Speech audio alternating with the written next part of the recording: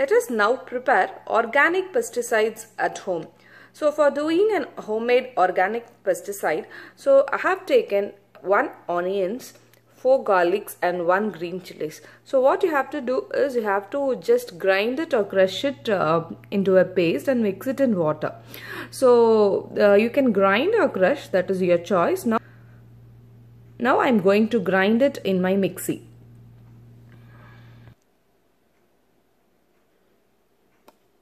So this is a ground paste of onions, chilies and garlic, and it smells yummy. But we are going to do a pesticide with this. So what I'm going to do is I have just taken a gallon of water.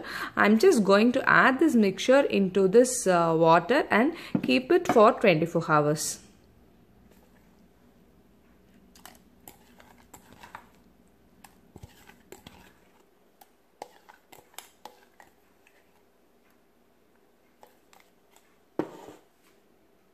So now mix this mixture well in water.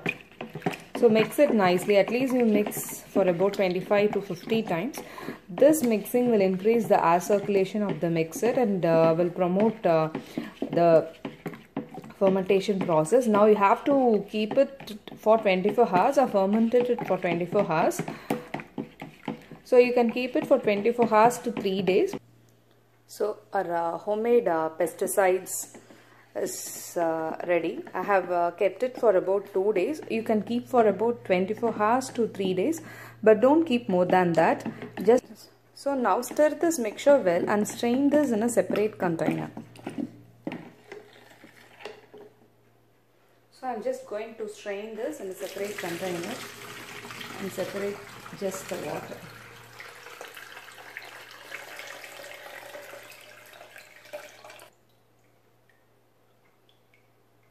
So you can add these waste in our compost bin.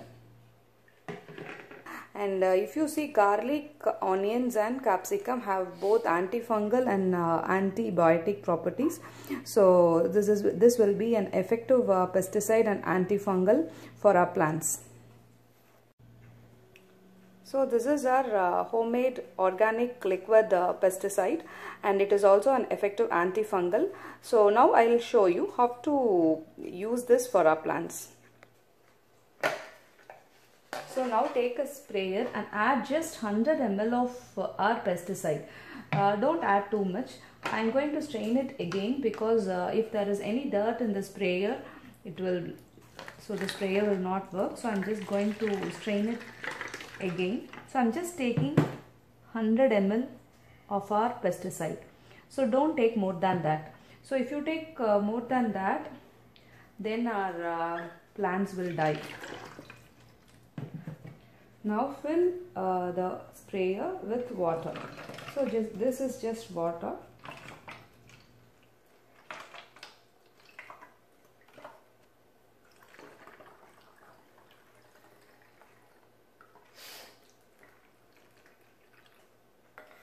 Just close the lid and shake it nicely so that the water gets mixed with our pesticide. So now our pesticide is ready. You can spray it to your plants. So spray this pesticide preparation weekly once for your plants, and also you can store this remaining pesticides, and the shelf life of this pesticide will be about 1 to 2 months. Don't use it more than 2 months. So now let us spray our pesticide to our plants. So if you see, this plant is affected with fungus and aphids, and if you see this leaf, this is affected with fungus, and I'll just show you where aphids is. Aphids is a pest which commonly affects rose plants over here, and it is commonly found in developing healthy root buds. So if you see a small pest over here, so if you see any aphids like this, just try to remove it with your hand, but still the aphids will affect your newly forming buds and shoots. So now let us spray our homemade pesticide and antifungal to this plant. And so if you spray only once in a while, this fungus and aphids are not going to go. So always try to spray the pesticide at least weekly once or 10 days once regularly. So sometimes you will feel that aphids and the fungal would have gone, but actually it would not have gone. So just try to spray that pesticide regularly at regular intervals. Now let us spray. First we will remove the aphids, whatever we have, with our hands. After that we can spray our pesticide preparation. So almost most of the leaves have been affected with fungus. So if I remove all these leaves, then the plant may die. So I'm just going to spray the antifungal and pesticide what we have prepared now.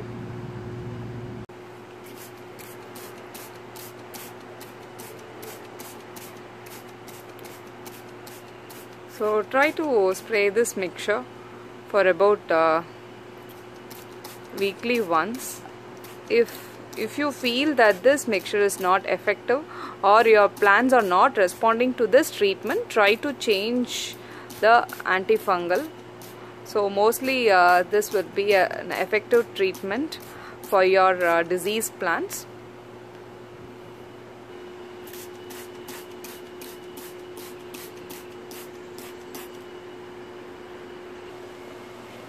So I'm going to spray this mixture for my tomato plants also as a preventive measure.